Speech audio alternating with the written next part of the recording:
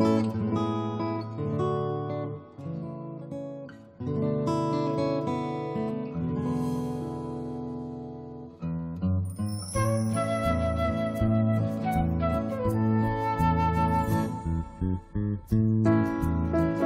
guys, thanks for joining me today.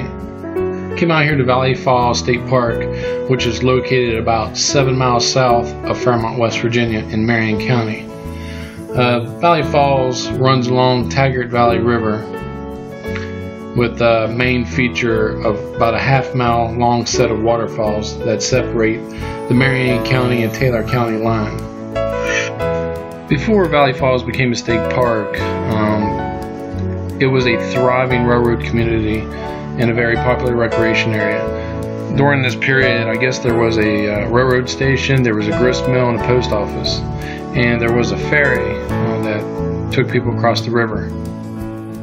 However, back between 1886 and 1888, I guess there was a huge fire that swept through the community, and the town was never able to recover. So it sat basically wilderness until 1964, when the state park system picked up or made it a park and became Valley Falls State Park. Mainly this is a day use park, which there is no camping. Most people come here to picnic, fish, take pictures, just enjoy the falls. There's supposed to be between 18 miles of hiking and mountain biking trails. I've been on a few of the trails. They're not too bad. A lot of wildlife, a lot of deer, squirrels, things like that. So as you can see here, we're coming up on the falls now. The falls are very pretty. They don't look that big. It's no Niagara Falls, that's for sure. But these falls are very dangerous.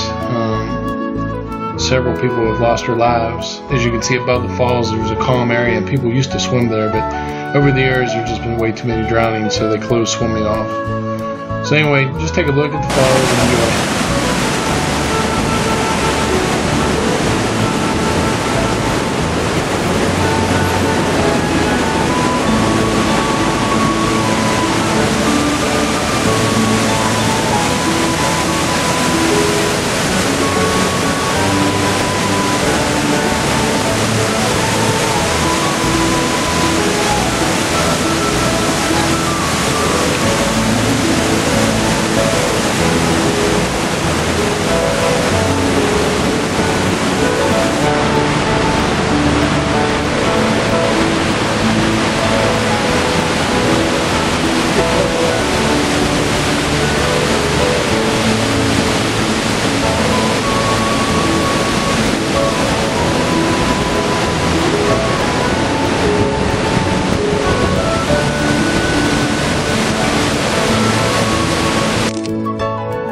Here's me and my partner in crime just climbing around on the rocks, enjoying the day.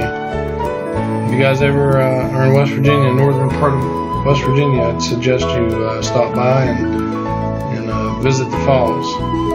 It's a very nice, peaceful, very clean, and one of our hidden treasures of West Virginia.